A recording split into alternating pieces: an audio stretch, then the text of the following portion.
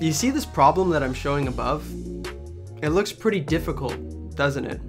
It's also very difficult to derive, and it explains a very complicated phenomenon of the evolution of dark matter in the universe. Now, my point here is that although this problem looks complicated, because it's set up in this beautiful way, it's actually very easy to solve in Python. The problem was actually provided to me by somebody in the Discord server, and I want to get in the habit more of you guys giving me problems that you're working on in courses or other things, and I show you how to solve it in a very simple way in Python.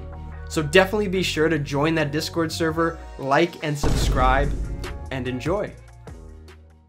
Even though this equation looks quite complicated, it's very few packages we need to solve this equation. We need NumPy, of course, for all the arrays.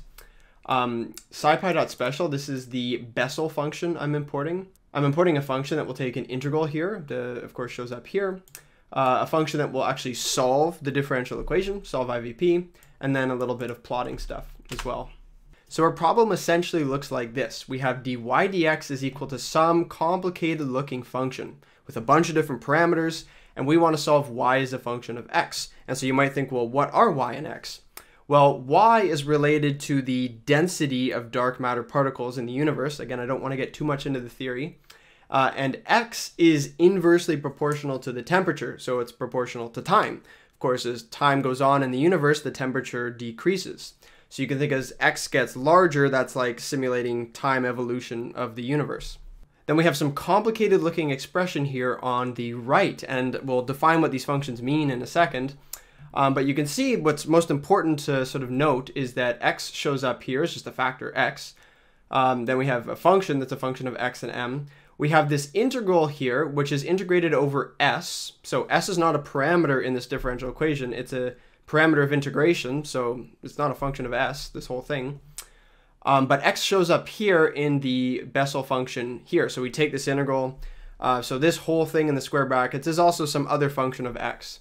And then we have y squared. Of course, y is the dependent variable in this differential equation. And then y naught squared, which is a function of both x and m.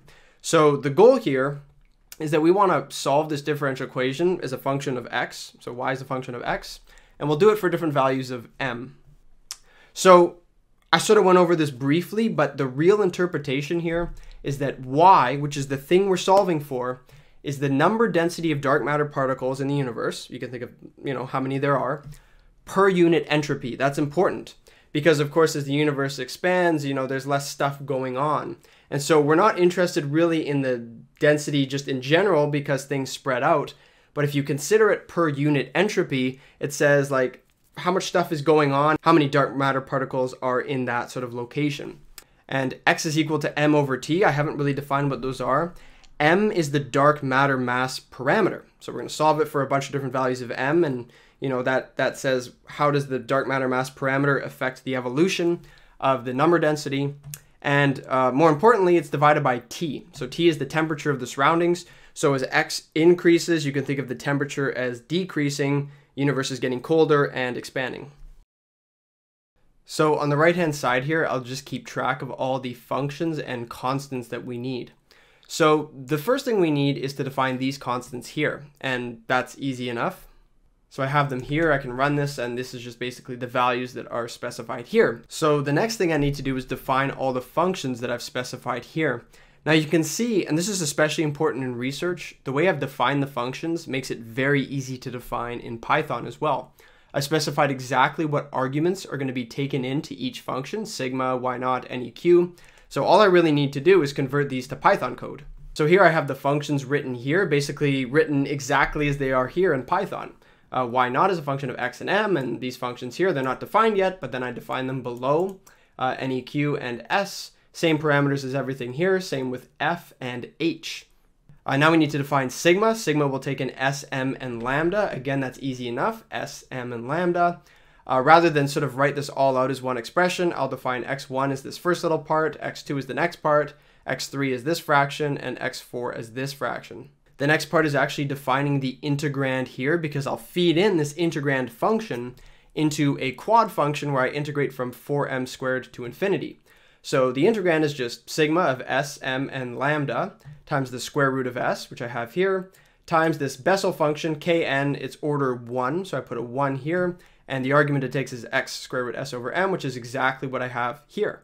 So then it's really easy to define dy dx. Now this dy dx function we're going to be using with a ODE solver called solve_IVP. So we need to define this function in a very specific way. It needs to take in x, the independent variable here, or the variable that y is a function of, as the first argument. It will take in capital Y as the second argument. Of course, this ODE also depends on capital Y itself. And then any additional parameters it will take in afterwards. So I can define my function. It takes in little x, capital Y. So these are the independent and dependent variable. And then m and lambda are the things that we can change and solve it for different values of m and lambda. So the first thing I'm going to do is define the thing that's in square brackets. That's just integral. I use the quad function of SciPy here. I feed in the integrand function that I defined above. I integrate from 4m squared to infinity. So look closely at how this function is defined. And because the integrand function also takes in x, m, and lambda, remember the function we're integrating over is s, but there's other parameters here that the integrand depends on. So when I call the quad function, I give those as additional arguments here, x, m, and lambda. Now the quad function will return both the value of the integral and an estimation of the error as a tuple. So I just take the first element here, which is just the value of the integral. Then I basically write this equation exactly how it's written. I have minus x times f of xm, the function I've defined above, multiplied by the integral, which is here, times y squared minus y naught of xm squared.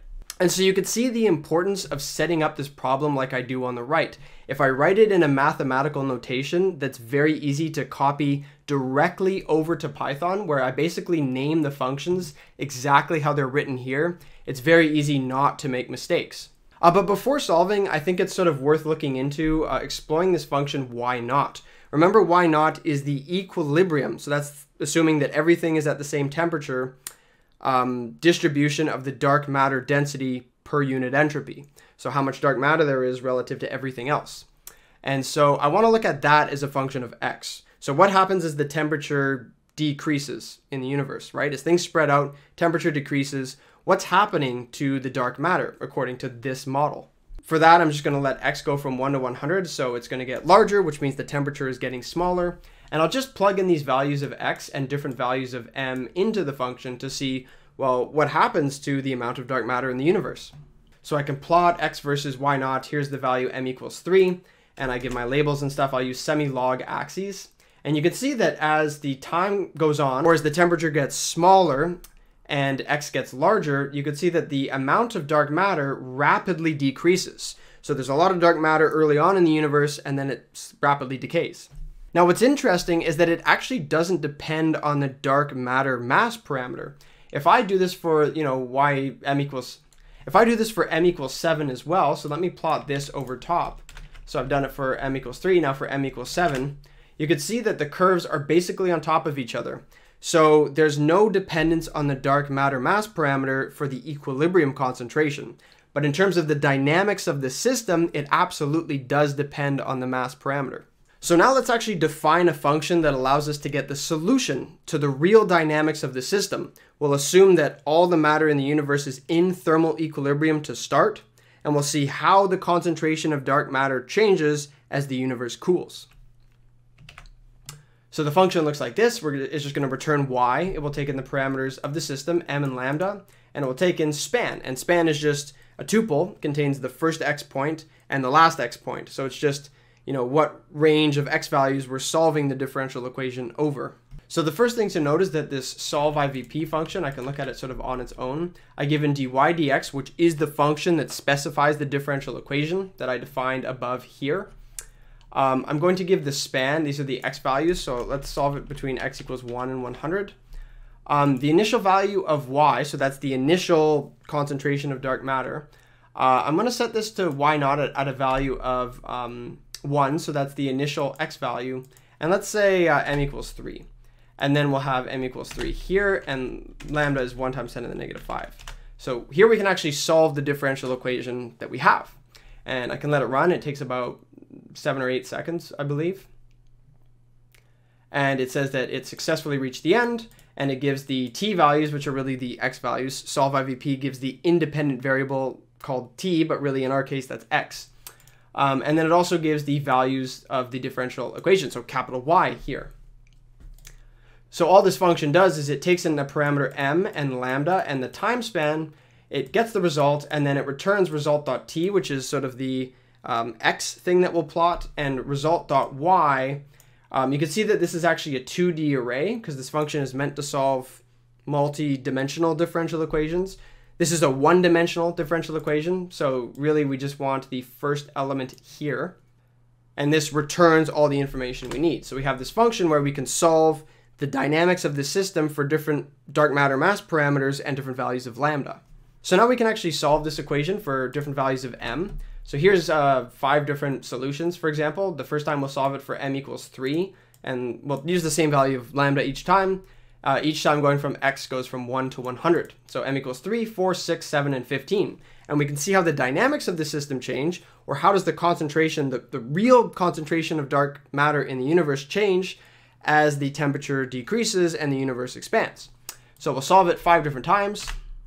That doesn't take very long, and then we can plot it pretty easily as well. So we'll plot all 5 solutions next to each other. And you can see that it was very easy to solve this complicated looking problem in Python. For the interpretation here, you can see m equals 3, obviously the concentration of dark matter per unit entropy, or per what's going on in a given location in space. It decreases over time. As the dark matter mass parameter initially increases, you can see that it becomes less and less, so m equals 4, m equals 6. Then as the mass parameter gets large enough, you can see that, well, m equals 6 to 7, it actually is larger than m equals 3, so it goes down and then it goes back up. And m equals 15, well, it doesn't really decay much at all. So this mass parameter really determines how much dark matter is going to be left in the universe as things expand and as the universe cools. Anyways, I hope you enjoyed this video. I hope it shows how easy it is to solve a complicated looking problem in Python. Be sure to check out the Discord server and provide your own problems that you want me to solve. Like and subscribe, and I'll see you next time.